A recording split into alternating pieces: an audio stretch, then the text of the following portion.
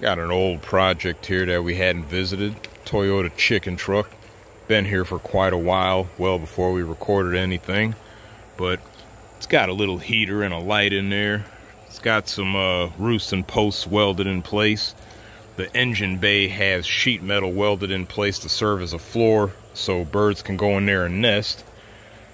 This thing also has a camper shell welded up from conduit to accept this scrap sheet metal. So this is an enclosed chicken run, along with a gravity feed drinker cup water system that is fed from a float valve in that bucket, which in turn is fed from a regulated garden hose fixture that is currently not hooked up because, well, this area is not being used anymore. This thing is being used as a brooder box for baby chickens, if you can see them roaming around in there.